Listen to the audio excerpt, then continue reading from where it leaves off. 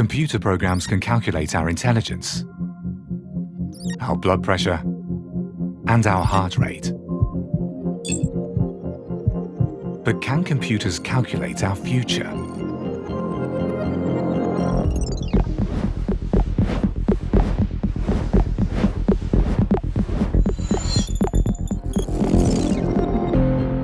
The digital revolution opens up new possibilities. Almost everything we now do is recorded and stored. But do our digital footprints really represent who we are? And if they do, can they be used to tell our future?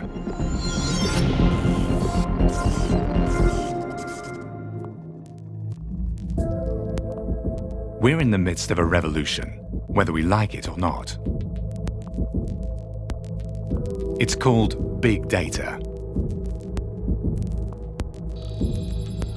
In 2013 alone, we produced more data than in the entire history of mankind, almost 4.5 billion terabytes.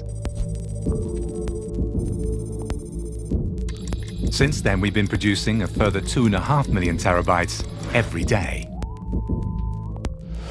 With our smartphones, we constantly generate data about ourselves and our environment.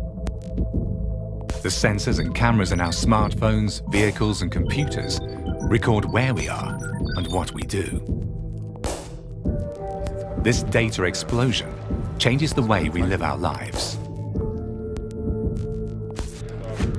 Text, photographs, sounds, even odors, everything can now be translated into numbers.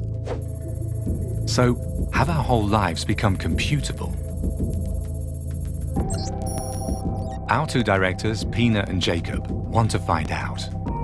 Scientists search for patterns in the data we produce to calculate the future from the past. This is called predictive analytics. Can they tell our personal future by looking at our data?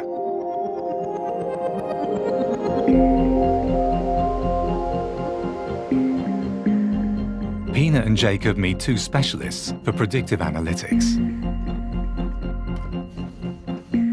Computer experts from the German Fraunhofer Institute and Bonn University have set up a special experiment for us.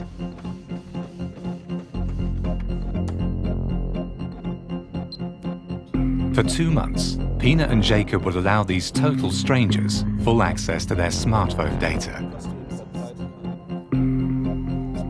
A special smartphone app transmits all their data to Georg Fuchs and Alexander Markovets. These scientists know nothing about Pina and Jacob, yet they hope to construct an accurate model of their lives and their behavior. Wir wollen halt We want to find patterns like when and where are you? Who do you call regularly? When do you send a text message? To whom? We can see what apps you use and when. We'll look at regular patterns to describe your typical behavior and then predict your future behavior from it. We look for these regular patterns. That's a real challenge for us because you travel so much. We really want to see what we can find out.